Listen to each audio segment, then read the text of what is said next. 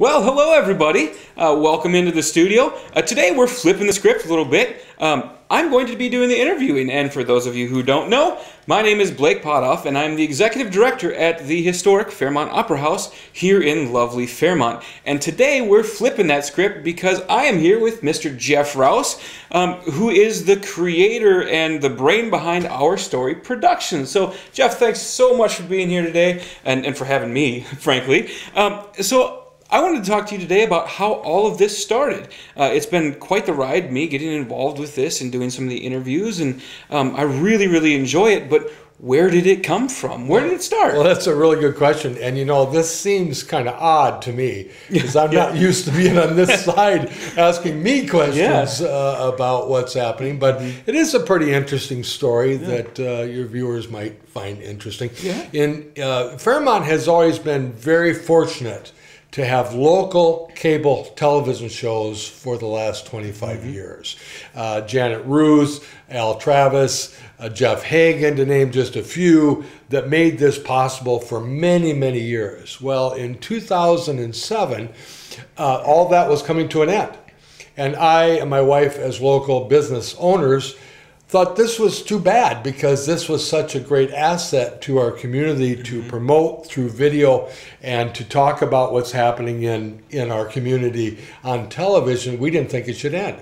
So I started complaining, as you do. Started complaining around town to other business people, like, well, this is ridiculous. We should be able to keep this alive. And you can imagine what everybody said. Yeah, I'm well, sure. You think it's such a good idea. Why don't you do it? That's right. Like, oh, for God's sakes.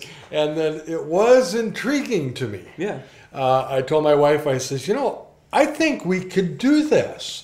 So we made the commitment to each other that we would proceed. I went and talked to Shelley and Bruce at Gemini Studios about shooting it. Bruce wouldn't give me an answer for a while. He had to ponder it and think about it. And it was driving me crazy, because now I had made the commitment myself. And he finally agreed to go forward as far as shooting and different things. He did a very fine job for about 2 weeks. And then all of a sudden, it's Shelley. Shelley ended up doing it, thank God, and has done a great job for us over the years. What kind of things have been milestones for you? What different interviews? Is there one or two that stick out to you? Or maybe there's projects that stick out. What kind of things have really gotten you to this point, do you feel? Good question. When we started, we did your pretty traditional local show with interviews and different things. Well, it didn't take very long before we decided we needed to do something a little different to draw attention. So we did. We came up with the idea of a soap opera, and it was called As the Corn Grows, and it would be kind of a spoof on soap operas and kind of show country living, and we did it only to draw attention. We knew it was going to be corny, we knew it was going to be a little ridiculous, we knew it was going to be great fun, so we developed this soap opera as just something to draw attention. Well, almost immediately when it started airing, we were contacted by other communities that said, that is pretty clever, can you do something for us? That's how it all began. So over the years, we kept expanding and expanding with our viewing area, showing As the Corn Grows, as well as covering local things in all these different communities, to 1,500 towns, 9 states. And I'll give total credit to the soap opera for drawing the attention that we wanted. Now, when I say drawing the attention, it's quirky, it's corny, it's ridiculous, and we know it. But that's what drew attention. If it wouldn't have been for the soap opera, As the Corn Grows, we would not be in 1,500 towns, 9 states today.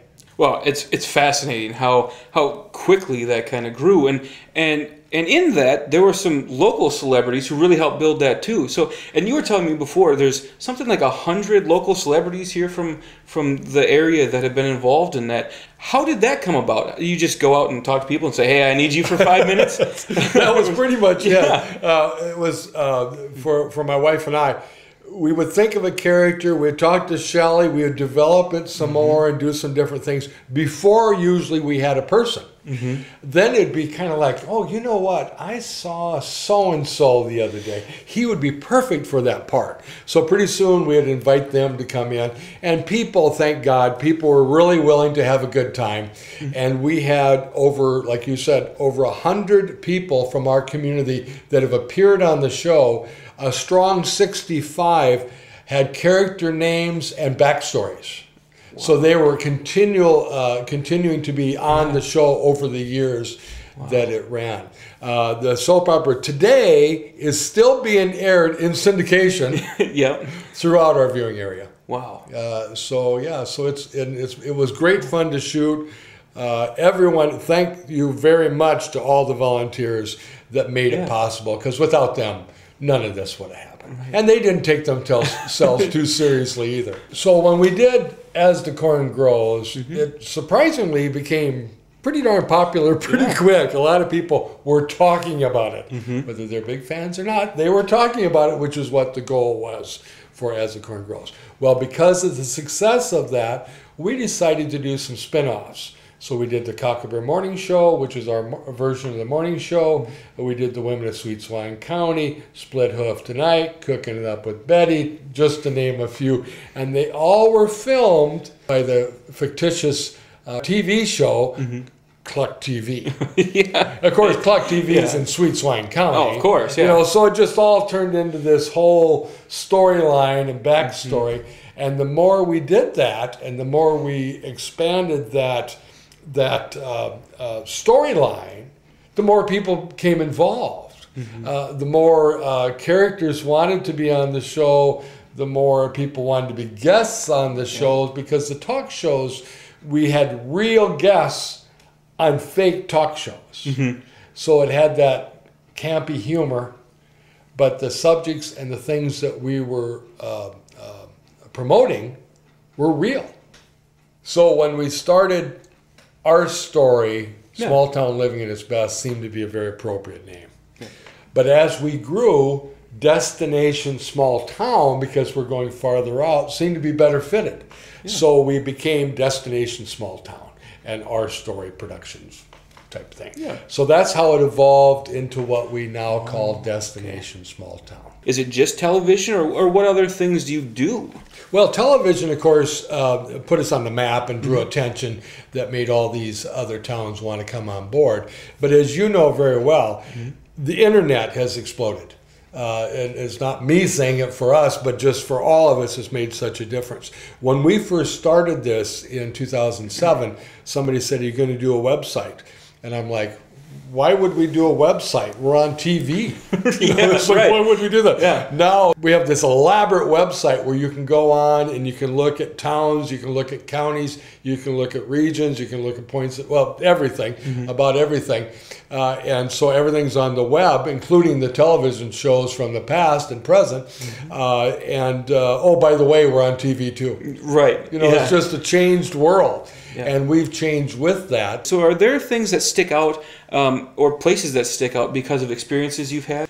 Yes, a lot of these different towns, I have personal favorites in different states. Fairmont's obviously Fairmont's number one. There. That's what I thought. Saying, I knew it. But in different states, different sizes.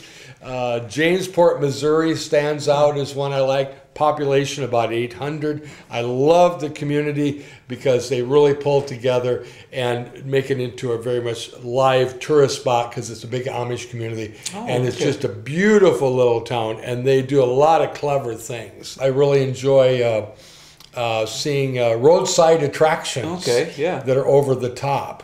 Carhenge, you know, that's Stonehenge's version of Cars, you know, in Nebraska. There's the world's largest peacock in someplace in Kansas. My favorite town is Tightwad, Missouri. Tightwad, Missouri. Tightwad, Missouri. Oh my goodness. I think their population's 84 or something like that. It's way in southern Missouri. I fell in love with the little town, and the bank had tons of people that opened accounts there just so they could have a bank account in Tightwad. Wow. That's just incredible. So that was one that kind of stood out. Oh, yeah. I can believe that. Every state, every town. We only promote towns of 10,000 and less. Every town has something of interest. And if we can tell about that in a unique, fun, entertaining way, it will help the town. It will help the business. Yeah. It's such a wonderful project that you've kind of taken on it and grown to what it is today. So we've talked about some of these, the smaller towns and these wonderful memories of different things that you've seen throughout the years. Are there any other ones? You've got to have met somebody famous in the last, and not just me either. There's got to be somebody more famous. You were one of the highlights. Okay, yeah. Well, I'm here already. You don't have to butter me up. But who else have you met? There's got to be somebody famous that you've met. Over the years, we've had interesting guests on the shows and met some interesting people. Probably some of the highlights. I really enjoyed when we had the Eagle Center come on and bring Harriet the Eagle. Was on the show. I thought that was really cool. Yeah. Lenny Tweeden interview with Walter Mondale. Oh, okay. That was a great. He was on the show. Yes, well, on one of our shows. Yeah. So I thought that was a great interview. I had the chance to interview clear back in almost the beginning. In fact, the very first interview I ever did was with Will Hutchins. Okay. Now, Will Hutchins, you might not recognize the name, but Will Hutchins had a TV show in the late 50s, early 60s called Sugarfoot. Okay. And then he went on to do several movies with Elvis. And so his career was wide range. Well, he and Betsy Palmer, who's also someone I interviewed at the same time, performed at the Opera House. That's right. And did a great performance of Love Letters. And then I had a chance to interview them at our club, at our Story Studio / Fairmont Film Society. So it was really a highlight for me to get a chance to interview them. I was a little bit nervous. I can imagine, because they had done this sort of thing a lot. Yeah. I had not. Now, I'd like to think when you do a lot of interviews, now I've done a lot of interviews now, you improve and you get better. Or you just do the best you can. Right, yep. So I do the best I can. Yeah. So those were some high points. Probably the soap opera, being nominated for an independent soap opera award on New York City, as well as we were in a festival in Clear Lake. Someone called from there and said, "We understand you do this quirky soap opera as the current grows. We want to show that."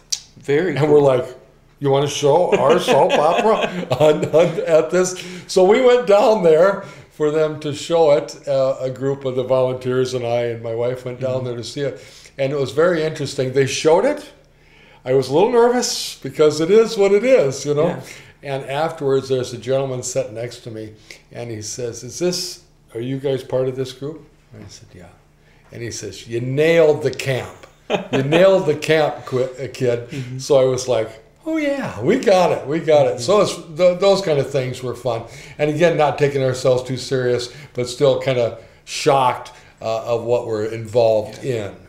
Lastly, probably a last highlight that comes to mind is we did an awards banquet 6 months after we started, honoring the volunteers. We called it the Starstruck Award. It does air upon occasion in our area. It was all fictitious. So we're giving awards to ourselves, but our competition would be like some 60 minutes versus our version of 60 Minutes. And of course we won, that sort of thing. Well, the amusing part to me was afterwards, when I was walking down Main Street, several people stopped me and congratulated us on all the awards we had won. So we thought that was pretty fun. Yeah, that's really cool. It's fascinating how this has kind of grown and developed throughout time. Another highlight is probably we did a concert series. Oh, really? And we had concerts once a month for a strong 2.5 years. And they were really fun, bringing in entertainers from literally around the country, singer-songwriters for the most part, a lot of folk, a lot of jazz and that sort of thing. So that was a very fun part. One of the highlights there being Bill Miller, who Really? singer-songwriter, Native American, won the Grammy 2 years in a row as singer-songwriter for his career. So that was a highlight, as well as some somewhat Minnesota local-based people. Charlie Roth comes to mind, Justin Roth, no relation. But yeah, we've had people from as far away as from New York that came here to perform at our studio. So that was fun. Yeah. And we worked with the Opera House at that time very closely as far as making sure that we promoted them. And yes, they even promoted our little deals here too. So. Have there been other little side projects? Oh yes, there's been many little side projects, many things we tried that didn't work or worked well for a short time or just was too big a project. One of which in particular is we did a magazine in 11. We did 5 episodes. It was a nice magazine. I liked the magazine, and it was very well received. Yeah. It's a big project. Yeah. It was like, lots of work. Yeah. It was like, wow. Something had to give, and the television show was still growing and growing. So we did a short, limited edition of the magazine. But it was a fun project. We've done radio. We're doing radio now. Oh. We're appearing on a local in Mankato, a local radio show. We've been in countless magazines and publications about the history of our story productions and Destination Small Town. The newest project we're on right now. Yeah. Martin County on TV. Well, some individuals asked me if we would consider doing another local show that promoted organizations and businesses that what's happening today. And we decided that we would do that. I talked to Shelley, and she said she'd be happy to film that. And we, like yourself, other entertainment venues, many businesses. We've already done interviews with 42 citizens from Martin County. Yeah. And we have scheduled almost 50 more. For me, when I watch the clips and watch the interviews, it's so educational. Well, and I really appreciate that. Thank you. And don't you think, too, a lot of these people I've known for years that are coming on. Yeah. Years and years, like most of our viewers. But I don't know a lot about them. You know, why did they get in business? Why are they doing this? If they're working for the city or organization like yours, how did it all begin? What are they doing this for? Right. If we don't know what these people are doing, the individual tends to think there's nothing happening in our community. When there is. And for me too, it's interesting to see the drive. And like we're talking today, what drove you to start this? What was the tipping point for you to start your business or move to this area or do this, that, the other, and then how you can well align yourself with other individuals in the community you may not have known. We've known each other for quite a while, and I didn't know the backstory of how this company started. And it's really interesting to hear about there was an opportunity. And there was an opportunity that people were asking you and nudging you to do and to take, and then that's how you got to where you are today. And I think that's such a common story with a lot of people in small towns. And I think that's really what you've highlighted through this whole process, that there are people in small communities all over the United States, and specifically the 9 states that you go to, that have a drive to do something better or do something different. Well, and just what you're saying, the people, you'll see at the end of this show, as all the shows, the sponsors of the show. These are the people that also believe strongly in getting the word out about what's in our community, making sure people know what's out there. These people truly make a difference, and they work hard every day to make it happen. And we need to support them. That's the biggest thing that can help. If you check out our website, when you go on there, you can literally find anything, almost anything you want to know about towns of 10,000 or less. I invite you to go visit this. The biggest thing, to get back to your question at hand. Finally. The biggest thing I can take out from this is, whether you're young or old like me, work your passion. Find out how you can make a difference in your own way. and do it. I agree, and I feel like I've done that. Found my passion at the Opera House, and it's been wonderful to talk to you about that. It's wonderful to hear about yours. Now, if people want, and they all should, you all should, to find out more about what you're doing. If I haven't said enough, for God's right. sakes. Where can we find more information? What's the website? Can we give you a call? What kind of things? What's your contact information? Obviously, to make sure we can find this? the website is where everything's at. However, we are on Facebook. Be sure and like us at destinationsmalltown.com. Okay. And then the website too, of course. Yeah. Those are the best ways to learn about what's happening all the time. We cover a ton of different things from not only the towns, but the local shows. The local show also has a Facebook page, which is Martin County on TV. Be sure and like that. You can see all the shows that we've done about Martin County on there in the last couple of years. So I think that's important too. Yeah. And if you have ideas for a guest, a show, or something you want us to do, call me. Wonderful. Well, it's been such a pleasure, and I thank you so much for giving me the opportunity to be here multiple times now, and spending time with you and learning more about Martin County and learning more about Our Story Productions. It's been wonderful. So thank you for this opportunity. I really appreciate it. It's fun to be on the other side of the table. Yeah, a little different, but it's been really interesting. So thank you so much for your generosity and having me here, and thank you so much for your time and telling the folks out there about your wonderful business here in Fairmont. Thank you, I appreciate it. All right.